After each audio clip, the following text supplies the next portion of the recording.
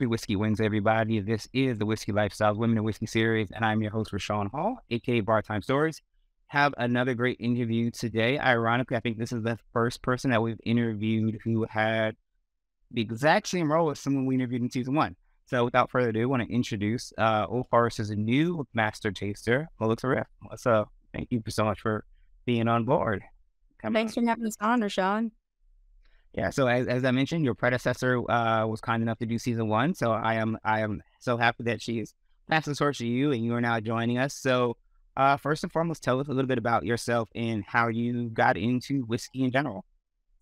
Yeah, I always say that I have a pretty non-traditional background when it comes to bourbon, which I think most everybody you meet kind of in my cohort and above in the industry kind of found their way to it by way of accident and then passion.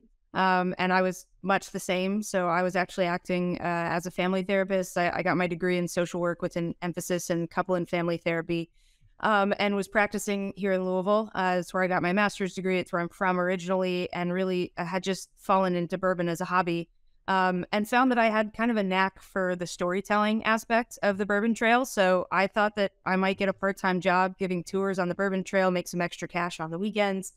And what I started to realize is that there was so much to learn when it came to bourbon. So I really started expanding my knowledge about production, about flavor development, how to taste properly, the history, the legal side of things, the brand marketing side of things. And by the time I really started kind of gathering all this information, I'd really found a passion and a career. And from there, kind of climbed my way on the bourbon trail, and eventually launched a single barrel program for the brand I was working for at the time. And I always say that single barrel is the perfect way to kind of discern where you want to go in the industry because it's such a cross-functional role. So I really got access to every single part of that three-tier system, including production, backup house, as well as hosting the folks who are coming to taste and select their barrels. And so that kind of perfectly situated me to step into the role of master taster. And, I obviously wasn't slating towards that for my career, but by the time I was able to apply for this role, I knew it was exactly what I wanted to do. So I have to ask, going from therapy, psychology to whiskey. I mean, on the one hand, I'm sure there's a lot of upside. You can read people very well, but what did your friends and family think when you just said, "Hey, yeah, I know I'd studied, I have a master's." However, hear me out. And I know you're from Kentucky, so maybe it was a little bit easier of a blow. But what was that initial response like? Yeah, it's funny. It's like everyone's favorite punchline when I say that I come from the therapy world. Coincidentally enough, Elizabeth McCall over at Woodford also came from clinical psychology. So it obviously has some parallels and some applications in the industry. But yeah, I'd gone through undergraduate degree and then my graduate degree, and then I'd gotten into the workforce for a couple of years. So I think it was a little bit of a shock to just deviate so early from the career path that I had chosen. But, I think my family knows that I really try to do things with intentionality. And I think that they could really see how much I was learning and how fast I was really integrating into the industry. And on top of that, I have a twin sister who loves drinking whiskey and cocktails. My dad is kind of big into bourbon. So I don't think they were too upset about the perks that came with my career change either. But yeah, they were fully supportive, just a little confused in the early days. But now that I've landed here, I think they kind of see the path that I took and how much sense it made for me. Yeah, absolutely. And you talked about kind of coming into the world of, first via single barrel programs. And I think that's so interesting. We've had a couple of people in previous seasons who either been on single barrel programs or worked in various relationships. And you even mentioned taste select.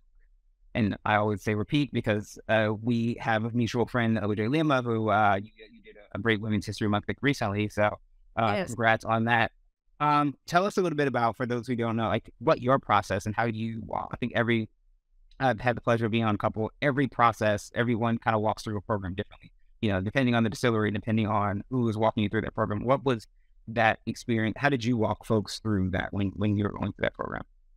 I had an interesting kind of evolution in single barrel because I started a program fresh. So really I was hired to be the host of a brand new program, had never been done before.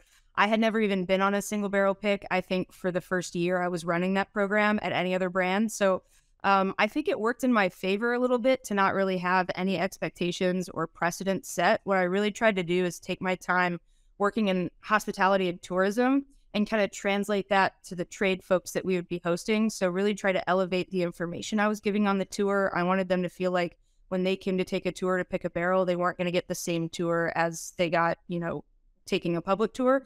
I really tried to amplify the hospitality, give them all the tools to taste at the table. And then I tried to personalize it and make it as custom as possible. So I think that what a lot of people forget when we're talking about single barrels is that I could have my own system for hosting the groups, but everybody comes in with their own system for picking. Taste, Select, Repeat is a great example. They kind of have a system of going in blind, not sharing any tasting notes in the first kind of pass through, eliminating one just on the blind, right there, and then kind of opening up some conversation. So coming from therapy, we always talk about being people-centered, kind of meeting people where they're at. You can have modes and theories that you kind of are informed by, but you can't pigeonhole your clients into those theories. You have to be pretty flexible to kind of meet people where they're at. And so I tried to take the same approach with single barrels. And this has been the third single barrel program here at Old Forester that I've worked on. And I think just leaving that open-ended space for people to come in and really apply their system. And if they've never done a single barrel pick before, then I have some structure in place to kind of help them do so. But really trying to make it about each and every individual group and make them feel like they're getting a very special, very customized experience has worked really well for me in the past.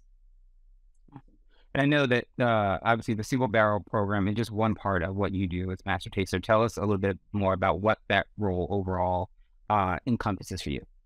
Sure. Yeah, the master taster role, especially here at Old Forester, is very much a two-pronged approach. So we've got half of it kind of covering national brand ambassador type role, which I was very ready to step into. I worked in a lot of ambassador type roles before. I've been, on the news and done media. The one thing I hadn't been able to do was go out and market. So that's been really exciting for me to get my travel going and really get out to meet the people, not just in Kentucky, who are Old Forester enthusiasts.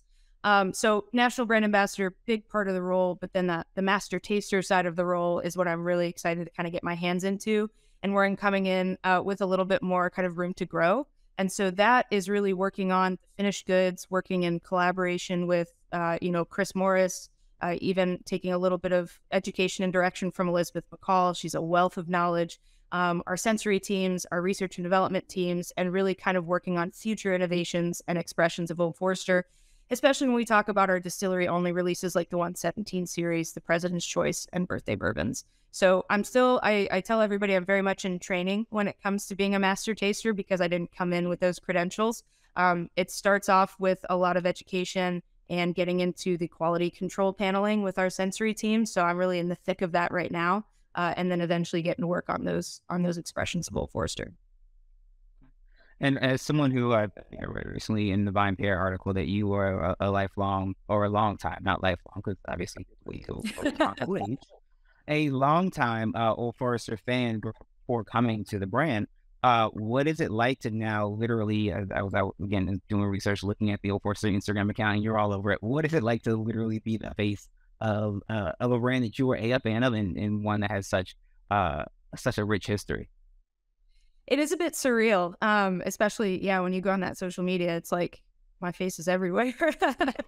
I've been a long time Old Forester drinker since I came back to Louisville for grad school. And I always tell people Old Forester is kind of like our hometown hero here in Louisville. So it's been really exciting to see how well we're received outside of the state as well. We have so much momentum on a national scale. So that's been really fun. I think what's kind of surreal about it to me is I've just had a lot of admiration for the brand and the way that it tells stories and the way that it connects to people. So I feel very fortunate to kind of step into this role and get to kind of put my own spin on things and really be that visible role that I've been trying to get to for a long time, put my skills to the test and really make it my own. And you talked earlier about, I mean, I think this applies to the single barrel program, but I'm sure as the ambassador now, this is also the same thing. When you are talking to folks, whether they're consumers or bartenders, how do you introduce them to Old Forester? I think probably more so for consumers, but how do you tell that introductory, not only story, but what is that expression? If someone says, "Oh, I've never had Old Forester," what's the go-to expression, that you would recommend to them? Well, I always start with our story because we have such a good one and we have so much history that we can kind of call back to. We've been around over 150 years. And I always start by saying, we were innovators and disruptors from the very beginning, kind of coming in with this value of consumer protection, quality control, first bottled bourbon. And I think that we've continued to lead that charge. We've been first to market for so many things through our tenure, but we've been able to kind of generate this modern relevance as of late. And I think that that's what helps people kind of connect to us today, especially kind of this renaissance of whiskey drinkers that we've seen out in the market. So I always just start by trying to really connect them to the story of our brand and let them know that if you're into history, there's a lot to be had there. But if you're more into what we're doing on the modern frontier, we've got a lot of that going on as well. Still kind of leading the charge with innovation and inclusivity and things like that. And then as far as the expressions I introduce people to, the Old Forester 86 is going to be just a great one for anybody and everybody who wants to try Old Forester because it checks all those boxes. It's approachable enough for people who are just getting into the category. It's complex enough for folks who, have a lot of experience with bourbon and want those more complex flavors. Likewise to the 86, the 100 proof, I evangelize in any and every bar I ever go to because it's such a good expression. Again, neat on the rocks for any type of bourbon drinker, but especially also in that cocktail space because it's really going to stand up to a lot of those mixers. So that's kind of the core expressions. When we're talking about our craft line, like the Whiskey Row series, the 1870 is one of my favorites, again, because it just kind of amplifies those classic Old Forester flavors, but it has a lot of finesse to it, a lot of balance. It's very accessible and approachable. So when I'm talking to people about just getting introduced to Old Forester, those are usually the three that I stick to. Okay. And you mentioned earlier the 117 series, which is the distillery specialty series, if I'm not mistaken. The most recent release is Warehouse H. Can you tell us a little bit about that and how that falls both in the story and as well as kind of in the flavor profile of Old Forester? Yeah, absolutely. Warehouse H was such a fun one for me to get to release out to the public. We've had two single warehouse expressions in the 117 series, Warehouse K and then Warehouse H. And when we talk about the 1870 expression in our Whiskey Row series, we talk about how we try to mirror George Garvin Brown's original batching process. So he, not having a distillery of his own back in 1870, would source from 3 different distilleries in the Louisville area. We obviously have our own distillery. We love what we do. And so instead of sourcing, which we don't need to do, we just try to mirror that process with 3 different warehouses. So we batch barrels from those 3 warehouses to craft the 1870. And these 117 expressions of the single warehouses are really breakouts from those 3. The Warehouse H is unique in that warehouse has some really funky microclimates going on in it. What a lot of people don't know is that our warehouses on our main Brown-Forman site are actually big, long, dual chamber warehouses with huge retention walls in the middle. So we have G and H actually sitting connected to one another. And as the winds come in from the northwest, they hit a lot of G and they don't always make it into H. So when we're talking about maturation and barrel aging, airflow is a big part of how those microclimates affect the aging of the bourbon. Warehouse H, sometimes our first floor gets hotter than the rest of the warehouse because that lack of airflow. So the aging patterns in H can be really interesting. For this 117 series, we pulled just barrels from that first floor, batched them and bottled them at 98 proof. And this one has been a really interesting take on a single warehouse because it just has so much of that nice sweet citrus note that we know from Old Forester. We kind of pinpointed almost like a lemon meringue or a lemon pie. It has a lot of that really bright sweet citrus and then a lot of those confectionery notes like custard and meringue and a little bit of creaminess. And then even a little bit of that roasty toasty note. We said like a graham cracker crust if you're going with the lemon custard pie metaphor. And so it just kind of connects to this really nice, sweet, desserty, but still very citrus forward expression of Old Forester. And as you said, that's the distillery series, so you can only get it at the distillery, which is in Louisville on Main Street. Tell us a little bit about the distillery for those who don't, and what is it? What's the one thing you'd say if you came to the distillery? What's the one thing you ask them to do a tour? So let's say let's go to Louisville. You're gonna do the tour. What's the key thing or the most interesting thing in the distillery that you always think about or you share with folks when you're doing walkthroughs or tours or single barrel programs, etc. Sure. I'm a rule breaker, so I'm going to give you a couple key points instead of just first things first, our distillery sits on Whiskey Row, which is Main Street, downtown Louisville, which is historically named Whiskey Row because of all the whiskey businesses pre-prohibition that existed there. We are the only spot that's back in our original location. So when you're in the building, you're literally standing in the site that Old Forester housed from 1882 to 1919. And then almost 100 years later, we launched this tour program here in the same building. So you're actually standing in history when you're here, which I think is such a special thing to get to do. And then in addition to that, not only have we packed like a huge craft distillery into this tall, narrow, skinny little building in a beautifully laid out way, but we also have a small craft cooperage inside. And that's because Brown-Forman's the only major supplier that coopers our own barrels. We have a large one here in Louisville and a large one down in Alabama that makes all the barrels for Jack.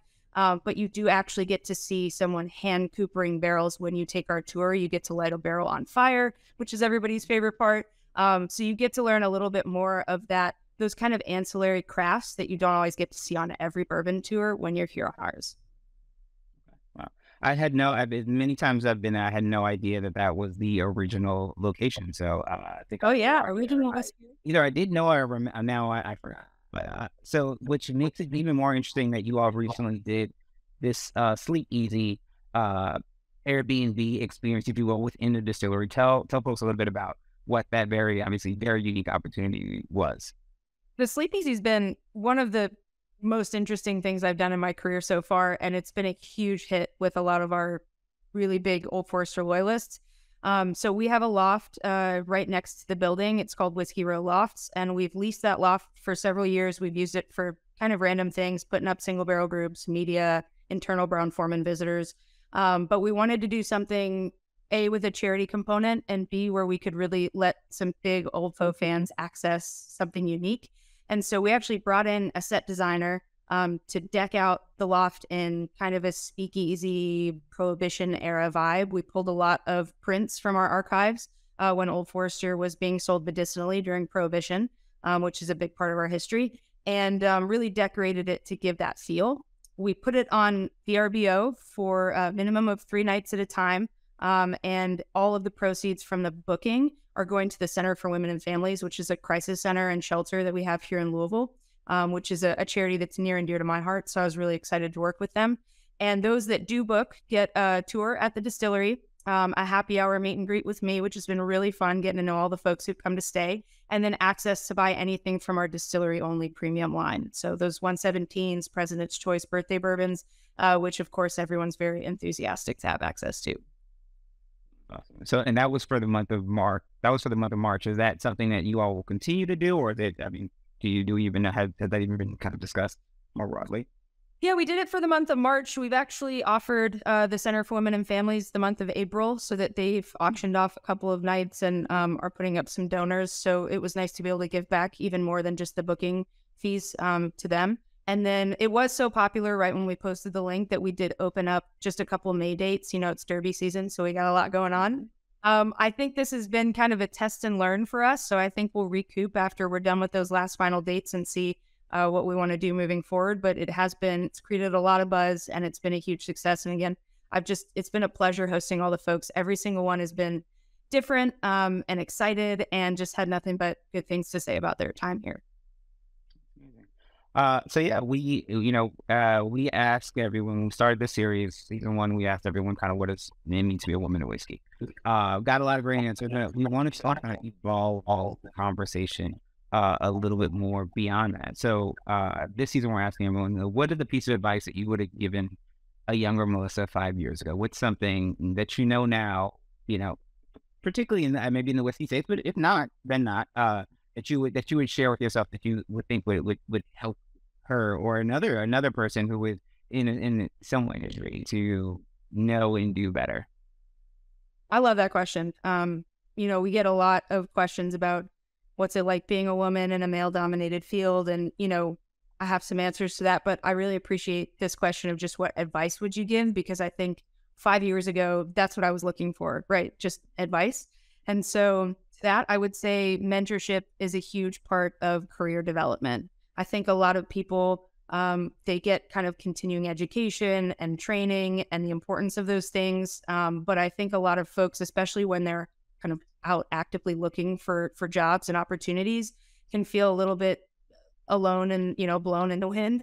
And so when I really started to see my career evolve was when I really actively sought out mentorship from specifically other women in the industry.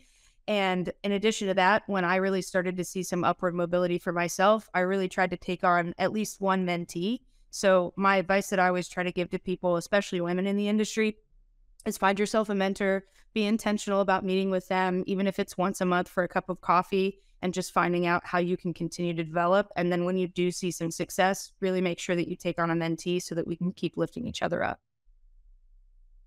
Perfect. That is that. I couldn't have asked for a better answer.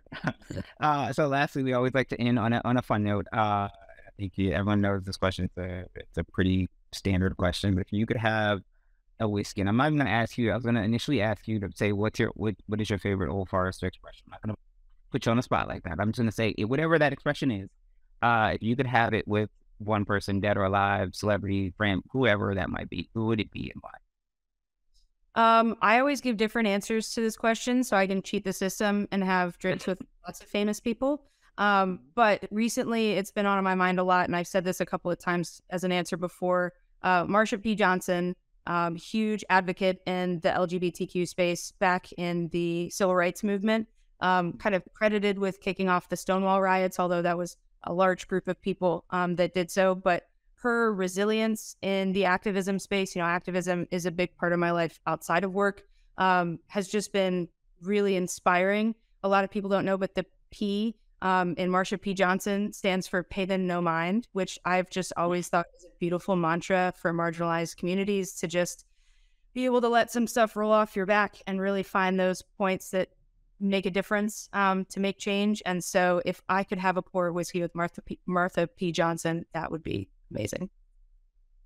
Awesome. Well, Melissa, thank you so much. I look forward to hopefully one day having a pour with you. Well, I think you're amazing, and I appreciate you giving us your time today. It's been amazing to talk with you and learn so much about your very unique trajectory. I think I was like, I had no idea that, and I now learned. I didn't know Elizabeth Paul also took that path. So thank you so much for your time and sharing that with us. But yeah, so cheers. Thank you. Nice to meet you.